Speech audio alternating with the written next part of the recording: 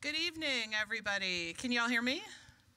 I want to just make sure. Okay, so before we get started, we have just a little video to get you in the mood for our program, The Need for Speed. Jeff?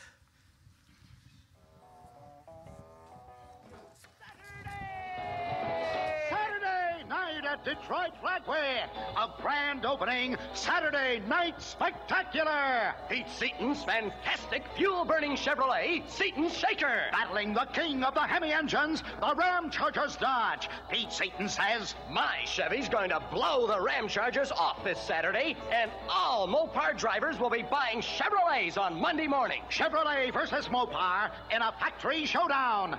Extra! The Hearst Harry Oldsmobile. A 66 Oldsmobile, a supercharged engine in front, another engine in the back, a driver strapped in between. It rockets off the starting line, smoking all four wheels at Detroit Dragway. Chevrolet at Dick's. Racing begins at 8 p.m. Saturday night at Detroit Dragway. Saturday night at Detroit Dragway. From Tampa, Florida, driving his 190-mile-an-hour Chrysler fuel dragster, the Swamp Rat, the world champion himself, Don Garlitz. Racing again, Pete Robinson's brand new 890-pound dragster, powered by a supercharged Ford on Nitro. His car is equipped with sensational rear wheel jacks. He brings the car to the starting line, raises both rear wheels, winds his Ford to 9,000 RPM, and releases the jacks. The tires burn, dual holes in the asphalt, as Robinson rockets to a lap time of 8 seconds flat. At Detroit Dragway, Sibley at Dick's. Racing begins at 8 p.m. Saturday night. Sunday. Solid is the hot dog biscuit, solid soda, nitro slipping, polish ready for. Okay, so if you grow up in the Detroit area, the man who says, Saturday night, Detroit Dragway, that's someone that we all heard on the radio. I'm a little too young to have gone to Detroit Dragway, or my parents wouldn't let me go, probably. But I bet some of these guys got to go.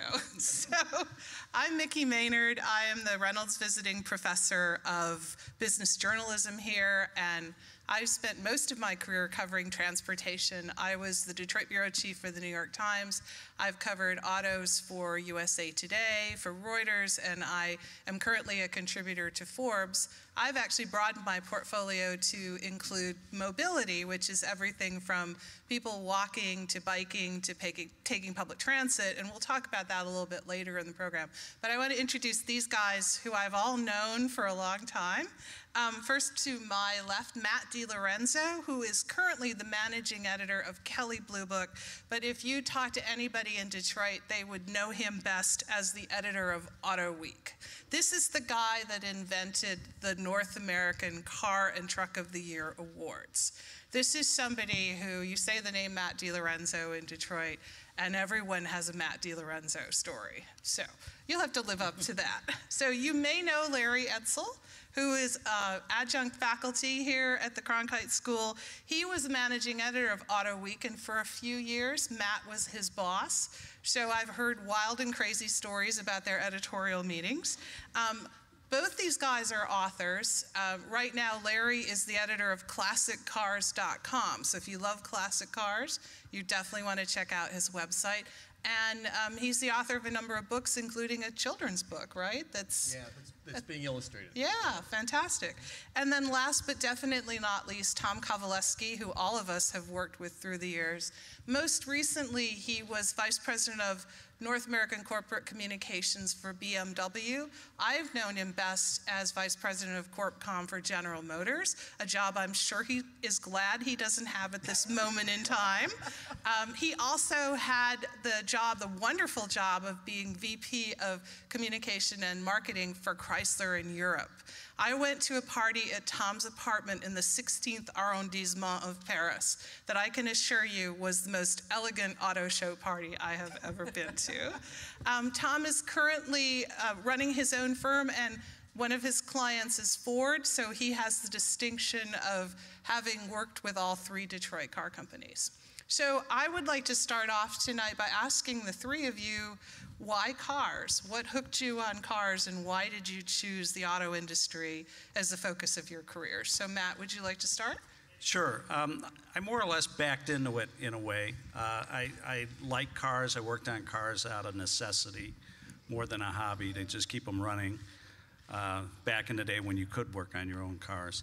But I went to journalism school, and like most journalism students, I thought, well, I'm going to end up working at a daily newspaper, which I did. I went to work for the Peoria Journal-Star after I got out of Bradley University, covering cops and City Hall. And I remember looking across the newsroom one day at Art Andrews, who was 51 years old and still covering the school board, and I said, do I really want to do this the rest of my life? So when I had an opportunity to go to a trade magazine, I took it. It was a small book called Automotive Fleet. It was a monthly magazine, and it was a terrific grounding in not only a new trade for me, you know, getting in covering cars, but also I learned about putting magazines together. It was a very small staff. I was taking pictures, I was writing stories, I was doing layouts. So I combined one of my loves was magazines in school, but I could never see my way of getting to a major magazine, and this was the way in. And the more I worked, I moved up the chain to a larger trade magazine or trade newspaper, Automotive News. I worked for them in LA, I worked for them in Washington, D.C., and finally ended up in Detroit as their international editor. That's when it began to dawn on me that this was really a cool place to work, because my personal view is, if you are tired or bored covering cars, that's your own problem, because you have marketing, you have sales, you have engineering and technology. Design is like art. Sports with motorsports. You have government regulation. We're a mobile society, so cars are woven into our culture. So it dawned on me that, you know, the auto business is a lot bigger than what people perceive. And then when you live in the Detroit area, it's the only game in town. So I really enjoyed my time in Detroit and the opportunity to travel globally, to go to international auto shows, to meet the movers and shakers in the industry. And I don't think I would have been able to do that if I was sitting behind a desk covering a city hall meeting after 20 years. So, and again, it's a business journalism in general is something that you don't hear about when you come into J school as a possible career path. Except in my classes. That's why you're here, Mickey. Great. So these guys ended up working together, and Larry, I'd love to hear that story, how that came about. I didn't go in necessarily voluntarily. I feel like I was drafted. I was, we're not supposed to say the word Northwestern here, but I went to Northwestern. And I was a daily newspaper sports editor, and that's what I wanted to be, was a sports editor. And one day my phone rang, and it was the publisher of Auto Week, Leon Mandel, and this voice says, "Can you come to lunch?" And I said, "Yeah, why?" And the next thing I heard was, "Because you're going to come to work for us and we have to talk about it." And I literally took the phone and went, "Is this man crazy?" And 3 weeks later, I was at Auto Week as their motorsports editor. Wow. And most of the time I was there was managing editor. And it's a fascinating industry. And the thing I always remember most about starting out like that was I never had a passport as a sports editor. And when I was at Auto Week, we were on airplanes around the world all the time. Yeah. So it's a very global thing, and that was fun. Right. Yeah. And obviously, Tom, you've worked all over the place. So tell us a little bit about how you got into this. Yeah, a lot of it parallels how Matt got in. I grew up as an only child in a very small town of 7,000 people in a little town in Ohio, and started reading car magazines back when I was 9 or 10 years old, and they became sort of my window of the world. I would read these wonderful stories about driving cars through the Alps in Switzerland or going down to the Riviera. And it was a wonderful form of journalism, the enthusiast magazines back in the late 60s, mid to late 60s, in the sense as it was also a travelogue as much as it was an education about cars. And it just hit me as that this is a wonderful business to see the world. So that was the personal reason I got into it. But very quickly after I did get into the business, what also hit me was this is an industry that infects the entire world. It touches governments, it touches economies, it has huge financial impacts. If you're a society that's growing, one of the things where you've made your mark is now reaching a level of maturity is to have an indigenous auto industry. As Matt mentioned, it touches regulations. And so very quickly you realize you are not just in the car business, but you are in the world business. And from a business journalism standpoint and a business communication standpoint, I think it's one of the most dynamic businesses you could ever be in. One of the things that I've noticed since I've been covering the auto industry, though, is how fast the coverage has changed. So back in the old days, even 20 years ago, you had this pecking order. You had the Buff books, which were road and track, car and driver, later automobile. They had longer deadlines. So they would get information first. They would get the photos first. They would get to drive the cars first. And then, maybe Tom can correct me on this, but beyond the Buff books, you would have the big newspapers, the New York Times, the Wall Street Journal. You would then have the Free Press and the news in Detroit. You'd have the wire services. And then you'd have kind of all these other folks around the auto industry. Now, we not only have all those players still, but we have 24-hour news, we have the web, and we have all kinds of blogging sites like jalopnik.com, where I worked for a while. We have people who are just freelancers who declare themselves to be car reviewers. So I want to start with Tom on this. How has this crazy change in the landscape affect what you do for a living? It affects it tremendously because news is now created, just as you say, Mickey, news is created now in places that you would never dream of. And something that we're also watching too is you no longer have to be the New York Times or the Wall Street Journal to create a national news story. And because of the proliferation of all these sites, I mean, we probably all spend part of our day, the way we get information, I know it's the way I do, is read aggregated sites. And aggregated sites pull in information from a lot of those outlets, publications, that you would never find on your own, but they impact you, they influence you, and they are passed along. And once they're passed along, they get into the stream of consciousness as well.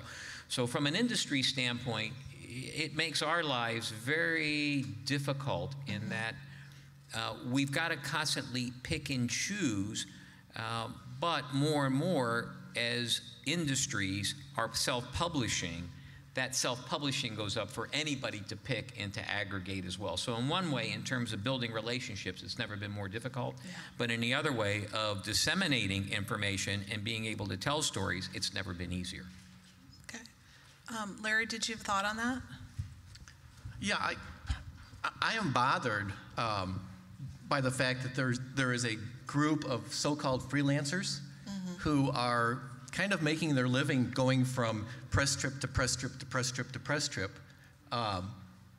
And I'm curious how the car companies feel about that group. So let me just interject a little bit to explain to you guys what a press trip is. So the car companies, when they have new cars, put on a trip. They put on a junket, and a lot of times it's in a very beautiful place. It'll be in Switzerland or Buenos Aires or Italy, and they set up a drive so that car reviewers can, I know it sounds cool, doesn't it, guys?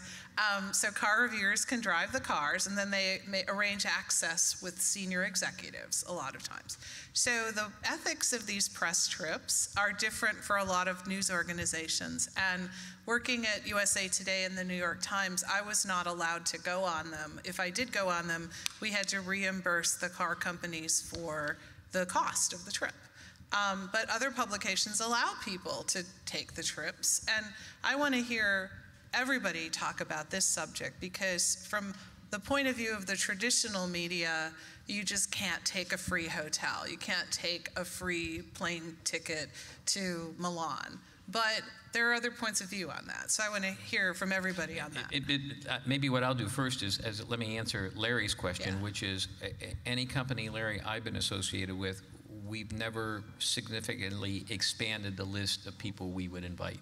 So it's always stayed pretty close to the publications that traditionally carry the influence, that have the space, that have the coverage.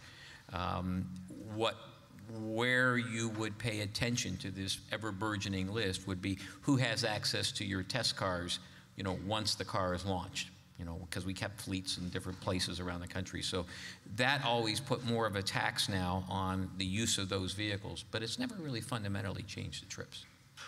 Sorry, but that was... Okay, so were you able to I went on junkets. Take those junkets, Matt? So how do you live with yourself?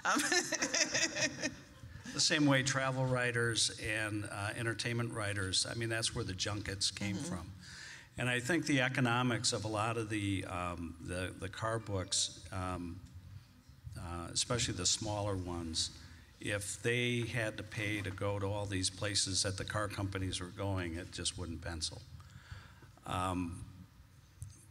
We didn't necessarily, we've tried for as much transparency. I think if anybody asked us who was paying, the car companies were. We asked not to be treated any differently than anyone else. And after a while, you want to drive the car, and if they're trying to impress us by taking us to Nice for 24 hours, and you're flying 12 hours on a flight and 12 hours back, it begins to wear thin a little bit. I mean, it may look glamorous, but after a while, a lot of these trips, you're on the ground in some other country for less than 36 hours. And a lot of times they do it for their own convenience. If it's a global launch, they'll want to do it in Europe, especially the Germans, and they're famous for sticking you on a plane, and then you get there, and then you go right into a technical presentation. It's been known as the Bataan Death March of the automobile business. So it's up and down. I mean, First world problems, guys. Yeah, exactly. But, to that point, too, I think part of it is the enthusiast media or publications. I think they're enthusiasts first. They're buff books, and they're not Consumer Reports. Consumer Reports goes out and buys their own cars. So that's one end of the spectrum.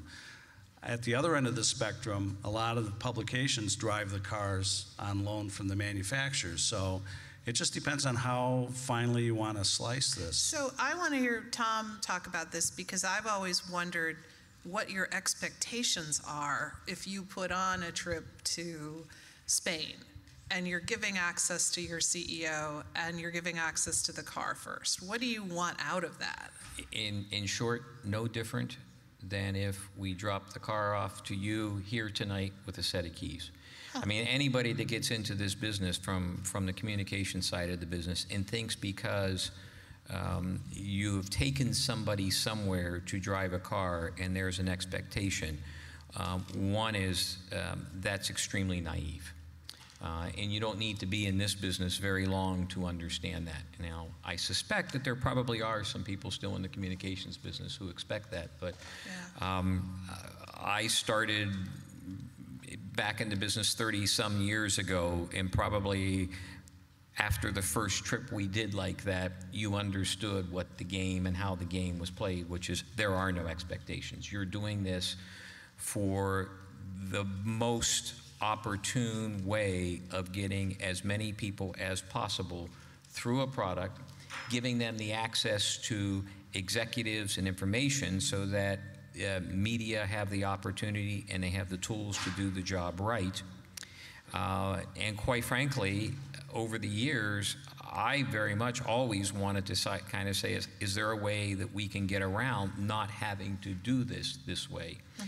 But what comes is that this also is part of how a lot of media outlets continue to make their budgets work, when their budgets are not that large too. And I think, you know, maybe there's something we can talk about tonight. There might be some kind of a solution to propose and test. You know, from the side of journalism that wasn't allowed to do these, you hear of all kinds of abuses of it. So I'll give you guys a couple of examples. There was a reporter that I knew in Detroit that didn't own a car because he had a different press car every week. The cars would arrive at the office and he'd go off and, you know, bring it back, and the next car would come, and you always would book these cars with the company, and you never had to own a car. Then there's the famous story of the Italian journalists. You guys, okay, he's laughing, he knows this. So it's traditional when you go on these programs to get swag. So there's always a little gift for you waiting in the hotel room, and apparently there was a Fiat trip, I think it was Fiat, and they had a nice gift for everybody, and there was a little sign that said, "Please enjoy this as a souvenir of your trip." They happened to put the gift on top of the TV sets in the room. So the next morning, the Italian journalists went down to the lobby, each one carrying a TV set. And apparently the company paid for the TV sets because the little sign said you can have a TV set. Now, does any of this stuff, I mean, is anybody swayed by this kind of thing? I mean, do you see any effect of this? I think I know at Auto Week, we tried really hard not to be affected by it. And the thing was, you had to go on the trip because the key was the access to the executive, not only to the cars, but especially to the executives, and particularly the chief engineer and the chief designer. Right. Because to do a good story, you had to have access to them. And what we did with the swag at Auto Week was we would bring it back, put it in a closet, and at the end of the year, we would give it to readers. We didn't keep any of it. Okay. And that was a strict policy because it was just a violation of basic journalism ethics. Yeah. Okay, Matt. And I think that's kind of a thing of the past now. You know, they may give out hats and shirts, but they give out hats and shirts at wherever. But you know, and I end up giving all that stuff to. There's a lot of people who go to Goodwill or are wearing Aston Martin hats and shirts and things in my neighborhood. Or it may be a pen, you know. Right, and or a pen, but now what's happening is if someone gives away something cool at the Detroit Auto Show, it's on eBay within that night. Press kits. Absolutely, Press kits are, So at this point, it's almost becoming a money-making opportunity for some people. Well, and what's really funny, too, is, I mean, I have seen not only a pen taken, but I have seen people after the press conference is over, those who have had their own pens and left them on the table, I've seen people walk by and collect all the rest of the pens. Oh my gosh. Not only did they get one, but they walk out with 10.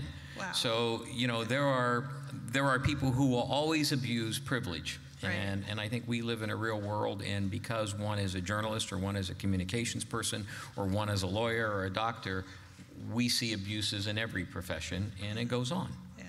Yeah. So I want to talk a little bit about what happens when a car company gets into crisis. And right now it's General Motors' turn. As you all might know, General Motors is under a cloud because of a big recall for ignitions on a series of cars, 2.2 million cars. Tomorrow, the CEO of General Motors will testify before Congress. This is the highest profile recall since Toyota in around 2009. So I was wondering if either of you guys have ever been involved in crisis coverage. And what it's like on the inside when there's a big story that everybody is trying to get a piece of. Well, I think from the crisis point of view,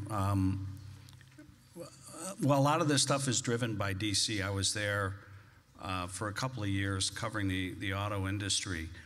And you do have a particular dynamic set up between the car companies, NHTSA, which is at point had been very adversarial, and independent groups like Clarence Ditlow and the Center for Auto Safety. So that set up a very interesting dynamic, and then you would have individual politicians who would either try to weigh in and make hay off of it or try and cover for the industry. So a lot of times it was almost like playing a game of telephone in trying to get the real story of what's going on. And unfortunately, a lot of times it takes the courts to finally sort it out. That a lot of the testimonies and things that happen, the testimony that happens down in Washington, it takes the legal system really to get the real story of who did what and when. And as a reporter trying to cover this, trying to get the inside information is very, very difficult. Yeah, and I think a key there is your relationship with the news source. And if they don't know who you are, if they don't trust what you've done in the past, they are not going to talk to you. And to get anything at all that's meaningful, you have to have that relationship. So Tom, what's it like to be on the inside when one of these types of stories happens? Well, there's you know, there are two dynamics always at work, and without getting into any details on GM, I think you would see it, those of you who are watching and reading the coverage of GM over the last month or so. And one of these dynamics is companies would like to be transparent, because if they are not, and they are not believed, they do not have trust. And if you don't trust the company, generally you're not going to believe in a company, and if you don't believe, only when we have belief as human beings do we endorse, do we pass along. You know that famous phrase, word of mouth, the most powerful form of communications and the most powerful form of advertising. So companies understand, and even if they aren't necessarily transparent out of their own heart, they understand it's good business to be transparent. So that's one dynamic. Another dynamic, though, is the realities of business and the realities of the world in the environments and cultures in which you live. One of the realities here in America is this is a highly litigious society. And a lot of times the transparency that we would want to say, look, this is what's going on, what's happening. You are prohibited, because all that does is, you know, that's going to create 10 years of lawsuits, and most of them may be baseless, to which it is still going to cost the company hundreds of millions of dollars to settle. On the other hand, there's also a competitive nature of this, is that this is really a tough business. It's a global business.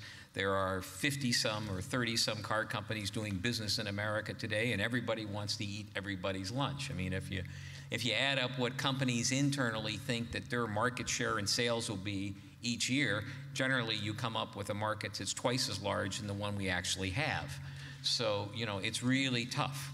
So these two dynamics are always in play, and I think if you look at the situation with GM today, you're seeing that. Mary Barra, the new CEO of the company, has set a very transparent tone. Yet at the same time, they're probably not as transparent, because there are legal issues that they have to work through step by step.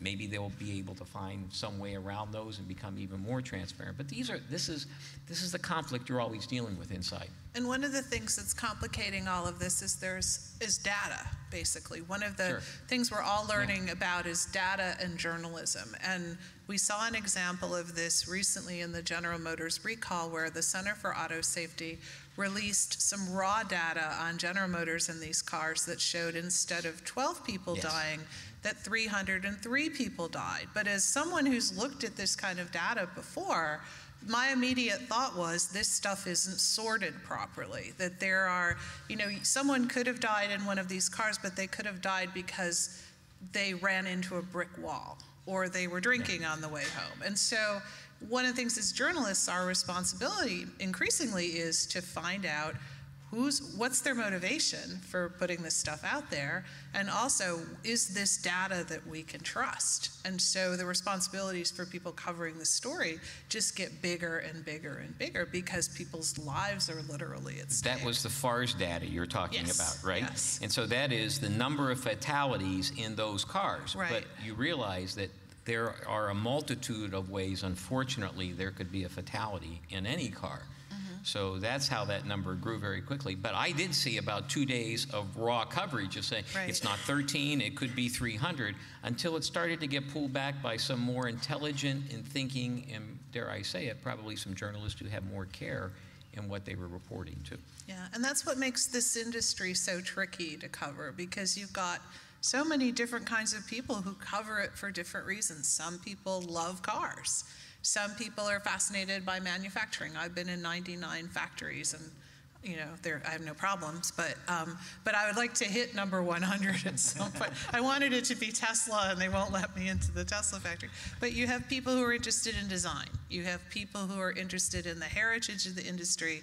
And then you have people who just like the fact that it's going to get you on the front page. So, you know, all of you have come to this industry for different reasons.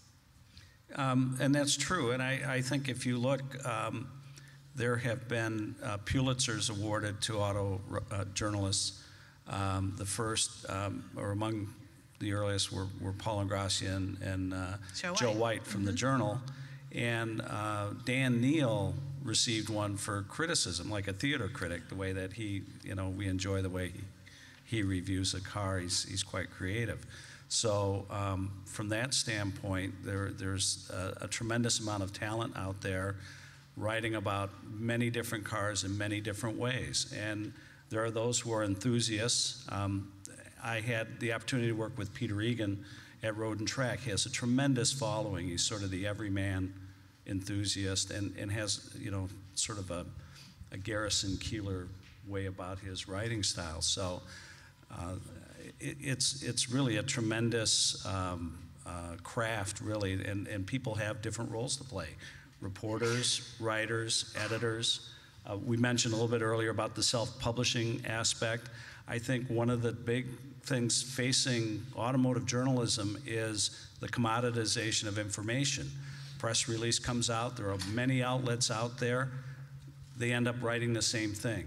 What is going to be demanded by a discriminating audience are journalists who are able to make sense of those releases and give more than just what comes out in the press release. And there will be editors, because I also believe that the ranks have been thinned out, that you can't just rely on the reporter as the authority for the final story. It has to go through layers of editors. So even though the technology is changing, there still will be a tremendous opportunity out there for a lot of reporters and editors and people doing video in the auto industry. Great. So now I have a question for you guys before I will let you guys ask us questions. So I'd like to know in our audience, who owns a car?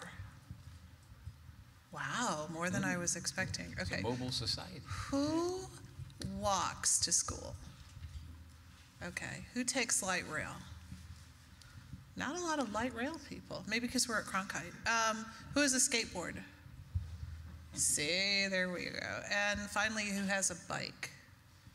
Okay, so we got a few car owners here. I think the auto industry folks would be very happy to see the number of people in this crowd. But one of the things that everybody in Detroit is puzzling over are millennials and their supposed lack of interest in automobiles. I have just written an ebook for Forbes that will be coming out in another week or so, all about the idea of rethinking the way we get around. So what I'd like to know from all of you is this a concern? Are people worried about, you know, this audience and cars? And if so, what do you think are some great ideas to get people interested in cars? Okay. Well, I'll throw in a couple of things here in the sake of discussion here. We have seen the data show that today versus 10 years ago and 20 years ago, there are fewer people of driving age who are pursuing driver's licenses. Now, that number has come down, and I think it's maybe topped, it's gone into double digits. I think it's 10 years, there's 10% fewer people getting licenses today than there was 20 years ago, if I remember one of these data points correctly. So from that standpoint, it is a concern. However, just like other data, you can take that data at a top line and report it and leave it alone, or else you can dig into that deeper. And what I think we're seeing, and what was really surprising me too, Mickey, was a number of hands of people who drive here to class as well. But today what we're seeing is millennials going to school, working in urban environments, and not necessarily walking away from a car forever, but walking away from the need for a car either during the school period or early stages of their career. But just like other things that we've seen now post-recession that we were told as we went through the recession, oh, we've been changed forever, we're now starting to see come back. And so a lot of what I think the industry is looking at right now and how they're reacting right now is there is a postponement of getting driver's licenses. But there is not probably a postponement in the interest in automobiles or a postponement in the interest in brands. So what you're now starting to see is manufacturers pursuing other ways of mobility. And at BMW, we did a lot of this work with the BMW i brand. And we got into a venture capital firm. BMW started a venture capital firm to fund doing apps.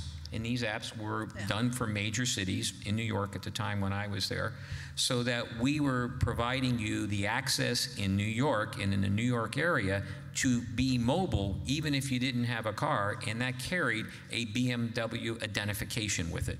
And the whole idea with this is then now BMW has started something called Drive Now, which is their own zip car.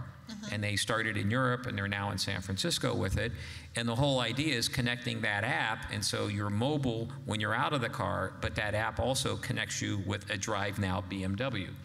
That has nothing to do with buying a BMW. Right. You know, and buying a BMW may be off 10 years. But now what the enlightened car companies are saying, but even if you don't buy for 10 years, I have an opportunity to influence you and to have you get to know me better. And hopefully, if I'm helping your mobility needs, you'll think well about me when the time comes. So I think that's one standpoint, is we're seeing fewer young people buying cars today, but we don't think it's forever from an industry standpoint. Okay. I'll go from a different perspective. I've been spending a lot of time in the last 4 or 5 years covering the old car industry, classic cars, collector cars, auctions. And the people with those cars are fretting constantly about who's going to take over my cars when I'm gone. You know, will there be another generation that's interested in old cars? Sure. And I keep telling them, yes, just be patient. Everybody still wants what they couldn't have in high school. And once you get to the point in your late 30s or early 40s where you can afford to go buy it, you're going to go buy it. And it won't be what people are collecting now. It'll be Datsuns and Mitsubishis and things like that. But there's a maturity that comes, and eventually those people are going to want Detroit muscle cars, and they're going to want brass era cars, and it's going to take care of itself. But yeah, for the old car people, they are really worried about your generation. Okay. Sitting in traffic is a drag. You can love cars, but the act of commuting is not, you know, the most enlightening or fun thing to do in the world. So I see that. I mean, the millennials have it right. You know, you live in an urban environment, and you don't need a car. Why have one? They're expensive. You have to pay insurance for them. And so if you can live without a car, you can live without a car for a while. But it is a life stage thing. And at some point, you may move to the suburbs. You may, you know, have kids. You'll want a car. And I think what will happen is that buyers will become more discriminating, because they're going to be putting off that first purchase of a new car. When they finally get to that point, they're going to be really tough customers to deal with.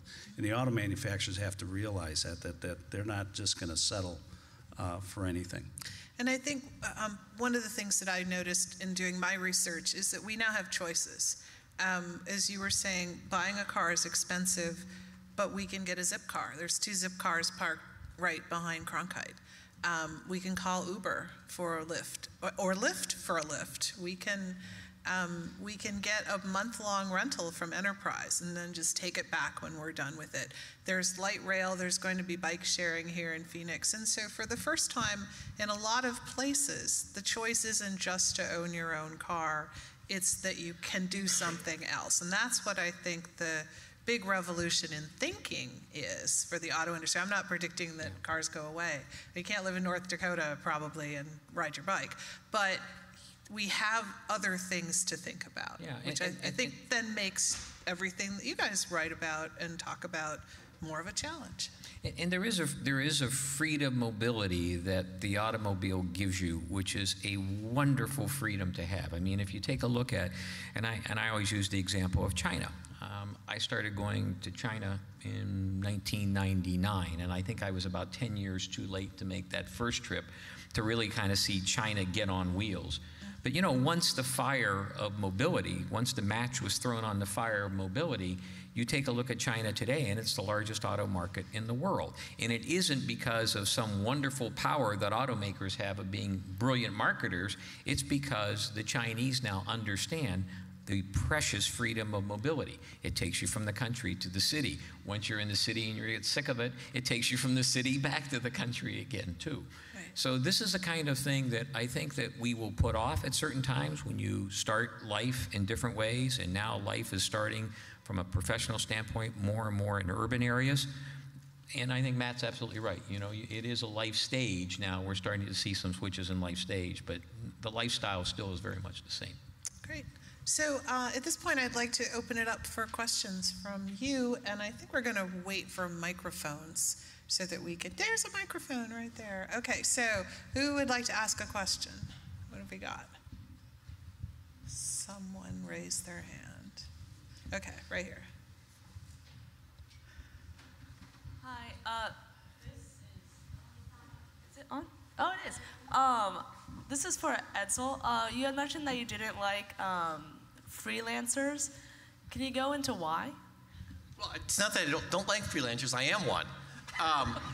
But there is a group of freelancers who I think kind of travel in a pack at the auto company's expense. And I never see their stories, but I know they're out there doing it, and they won't go away.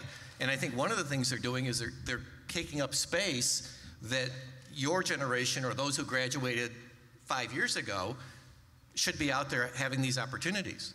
But these old coots won't get out of the way. Yeah. And increasingly, you know, at one point in time, they're still doing the same thing. Sometimes in this business, I kind of call it the Rip Van Winkle philosophy here is, you know, we wake up, we fall asleep for 20 years, we wake up, and we're still doing the same thing. Meanwhile, the world has moved on. And I think this is one of these things. There are a group of people who are still writing, still thinking that they have the same outlets, but when they look, probably what they should do is look at their paycheck, because I'm sure, you know, as the pay rate has changed radically today for freelancers from what it used to be, you know, without being able to have these trips that they go on, you know, they don't have a lot of income coming in to be able to do a lot of other things. And it's become a lifestyle for some people. Exactly. And my problem is I don't think they're contributing anything anymore. They're living off the system instead of contributing. Okay. Question? I think there was one up here and there was one over here too. So. Thank you. So I guess absolutely correct me if I have a wrong impression on this, but from people at least that I know who read about cars kind of read for enjoyment. They just really enjoy cars. But I guess editing a automotive magazine, how do you find the balance between the people who read it for enjoyment and then things like the GM recall where there's a lot of legal aspects and a lot of government involvement? Do you find it any difficult to kind of take these things that people might not necessarily want to know about, but people in the industry need to know about? It's an interesting challenge, but again, it varies from outlet. And having worked at Automotive News, which was a strict trade publication, be very interested in the GM recall. Auto Week was more timely, and it was a blend. It was for really the hardcore enthusiast. I would say in the traditional sense, a road and track wouldn't necessarily be all over it unless we had an angle or an investigative report or something, which from time to time magazines like that would get into, you know, like a lot of the stuff about fuel economy and those types of issues. There would be a deep dive. But on a breaking news story like that, in the traditional buff book scenario, the news is breaking too fast to keep up with the lead times. The other thing that I've always said too was when at Road and Track we were enthusiastic about the automobile. We were buff books and we liked the idea of automobility. We would call them as we see them if we didn't like a car, but we generally liked cars in general. And I use the comparison that you wouldn't read Cigar Aficionado to read the latest report on throat cancer, or the Wine Spectator to read about alcoholism. So I think that there's a part of what you do as an enthusiast book that, you know, Consumer Reports, their job mission is totally different. And the problem I had was when people would come to me at Road and Track and say, why aren't you doing what Consumer Reports is doing? Well, my audience was totally different. And I think that that's one of the things that the internet is changing, that the buff books can go back to being more appealing to those hardcore enthusiasts than rather than being a car guide. It's going to be less profitable for them, but it can be profitable for them in the long run. But the internet now has totally changed the car buying process to where the model where a Car and Driver Road and Track is relying on in-market people and new car advertising to survive is over. You know, they're really struggling right now. If I can just add, I think what it comes down to is you have to know your audience, but you also kind of create your own audience by what you're doing. Okay, we have another one somewhere. There we go. Hi. Hi. I'd like to bring back the concept that Mr. Kowaleski brought up of freedom of mobility. From what I know, that was one of the first things that ever got people buying cars when they were first introduced in the first place, you know, going west and pressure valve release and all that stuff. But now I guess it might be a completely different scene. Just how much of a factor is that freedom of mobility, that type of passion, a factor for why people buy cars? Well, I can tell you that if you take a look at marketing of any car company, or you look at marketing in general from car companies, yes, there are the rational points of advertising or experiential marketing or editorial communication, or now known as earned communication. There are the rational points. What's the fuel economy? How many people does it hold? You know, what's the luggage capacity? What are the quality ratings? You know, all the rational things. But at the same time, I don't think that there is a car company around anymore if they only thought that they could tell the rational story without the emotional story. And generally, the emotional story revolves around this whole idea of mobility. You can go there. To some, with a sports car with the top down, it's the wind in the face, it's the drive on the weekend. With others, with a family, it's getting away and seeing the country and seeing America. The emotional impact of vehicles is still very strong, and it all revolves around the freedom to go. And it is a precious freedom we have, and more of the world is really starting to understand that with the growth of the automobile. In some markets that you would look at rationally and you say it really shouldn't grow. You know, China has now become the largest auto market in the world, and if you understand the rational infrastructure in China, it shouldn't be there. But it's this desire to get in the vehicle and go someplace. So I think it's still very much alive. And speaking of that rational and irrational and how things are going, even you look at the success of Tesla, and if you really look at that business model, there's a lot of irrationality built into a $100,000 electric vehicle that you have to charge and drive, but it taps in. So it shows that the passion or enthusiasm for automobiles just isn't, you know, 0 to 60 times, or big engines, or racing, or that the idea that I can be mobile and not be part of, you know, the pollution problem or anything like that, that has a real, you know, the green element is going to become bigger. And wait till we get to autonomous cars. That's going to be a huge market, and I don't think it'll change things all that much, because somebody will have to review these vehicles and say, this is why you want this one over that one, or this is the latest technology in autonomous driving. The three of you will remember, for a part of my career at GM, I lived under a regime of people coming into GM from not in the car business, thinking that they could take the emotional impact out of it and put only the rational impact in. And we all know what happened to GM's loss of market share during those years. I think it was one of the most dramatic that we had seen. I think one thing about Tesla, because we've talked a lot about it in my issues in the economy class, Tesla is not just a car. Tesla is a tech play. Tesla, for the people who can pay $70,000 to $100,000, is the new iPhone. It is, you know, the new Android. So you now have people in the auto industry who are not from the traditional motor oil in the veins background, people who are looking at this in a very high-tech way. And this is the way that they've been able to express the ultimate, you know, a little phone or a car. You know, a car makes a greater statement.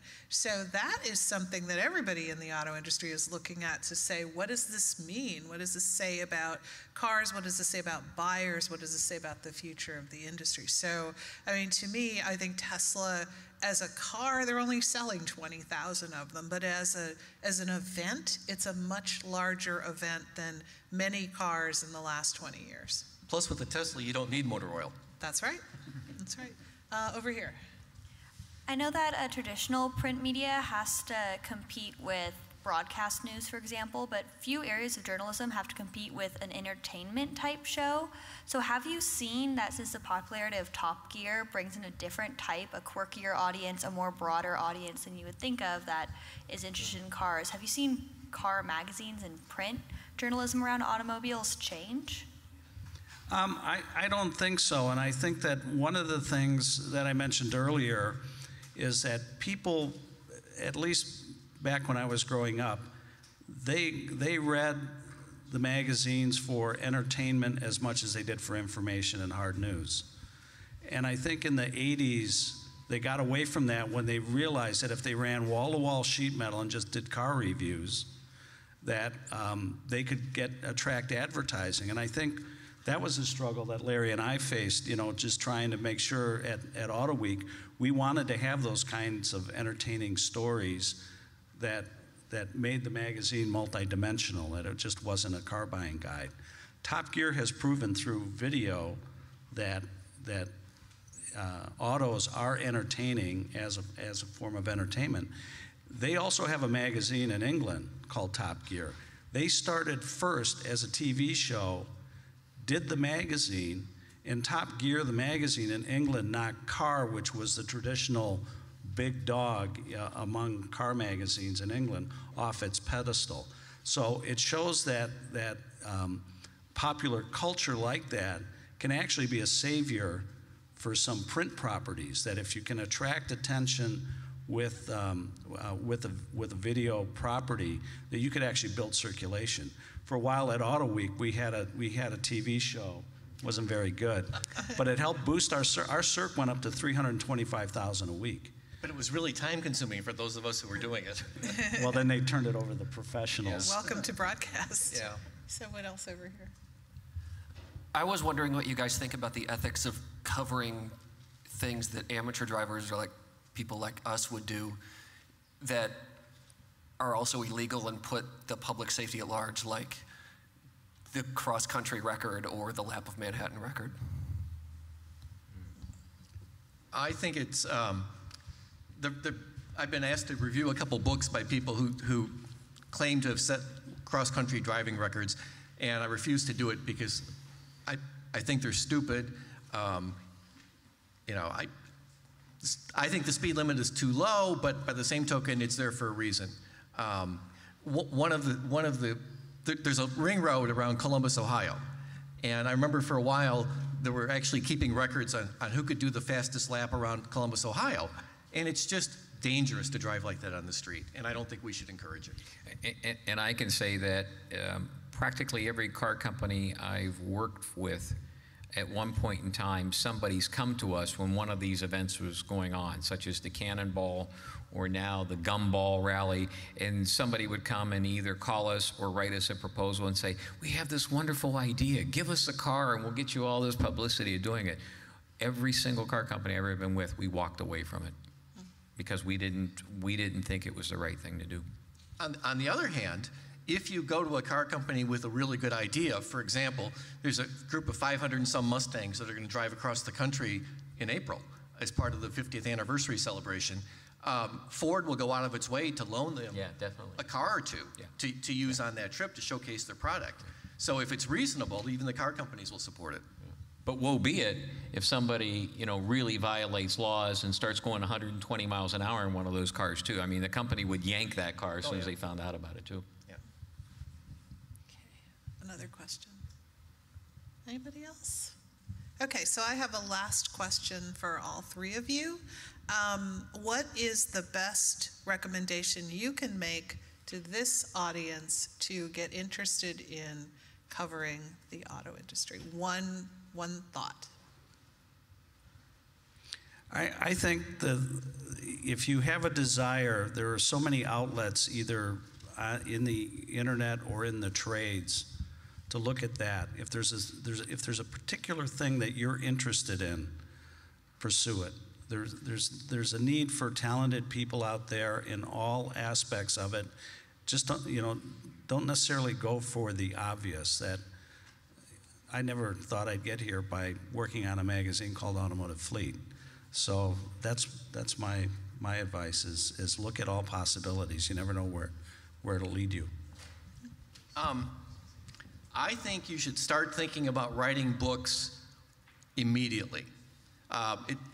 Don't put it off until you're 50 years old. You can start writing books in college, right out of college, and there's a market for them, and publishers love young writers. Think about books. I agree with what both of those guys say, and one thing I would add would be, two things I would add would be, really understand great storytelling. It's no longer just the intelligent organization of facts or a point of view, but it's a great story. And the second piece to that is also understand that more and more great storytelling is visual, every bit as much as the written word, and maybe even more so. We live in a visual medium now, unlike ever before. So I want to end by telling you about some of the people that I worked with at the New York Times and where they are now. The predecessor, two bureau chiefs before me, was a gentleman named Keith Bradsher, who is kind of well known around Detroit because he wrote a lot about SUV safety. Keith has been in Hong Kong for the Times for about the last 7 or 8 years and frequently covers issues in China and has been lead reporter on the Malaysian Airlines story. My predecessor as bureau chief, Danny Hakem, is the new economics correspondent for the Times in London. The young reporter who is our intern, Jeremy Peters, covers Congress for the Times, and my reporter, Nick Bunkley, is one of the reporters breaking all kinds of news on this big General Motors recall. So, and I guess I could be a good example too of someone who went from the Times to National Public Radio and is now lucky enough to be here teaching all of you guys. So see the auto industry as a component of your career, as a launching pad, and as a heck of a lot of fun. So thank you all for joining us here tonight.